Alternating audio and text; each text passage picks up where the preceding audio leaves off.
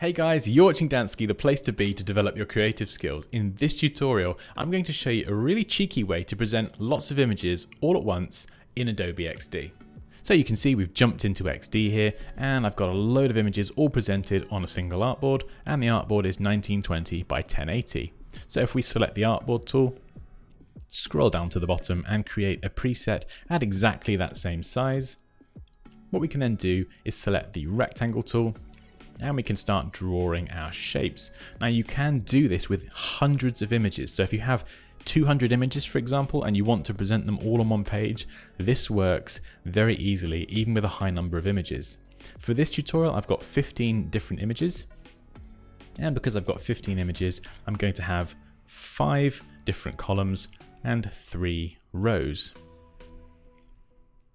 So I've just got to take the dimensions of my document. So the width is 1920, and because I've got 5 columns, I need to just divide 1920 by 5, and that gives me a width of 384.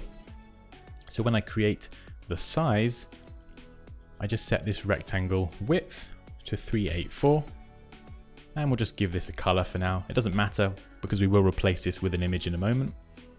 And the height is 1080, and we've got 3 rows. So again, I can go to my calculator and go 1080 and divide it by 3. And you get 360. So I know that 360 is the height. This is exactly why they teach you maths in school. So then I'm just going to position this in the top left corner and then simply select this and select repeat grid. And you'll see these green guides appear, and I can drag this out.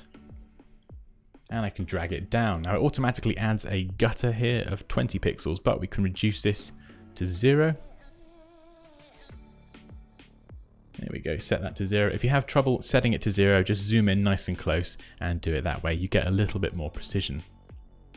So once that's set to 0, I can snap this out to the edges and simply switch over to my images folder, select everything, drag them on, and voila, you've added all of those images really quickly. And as I said, this works with hundreds of images as well. So you can create an artboard that is absolutely huge and add hundreds of images in seconds. It's awesome. But you can also double click to go back inside the original image, and you can adjust the size as well. So you can change the size. You can then go and change the gutter space. It's just absolutely brilliant. So for example, if I duplicate this artboard here, and I change the orientation to portrait, all I've got to do now is just double click on the original image, swap the width and the height around. So if we set that to 360 and this to 384, I can then bring this in so it fills the size of the artboard, and we just got to zoom in and adjust that gutter spacing back to 0. And then just bring that back out to the edges.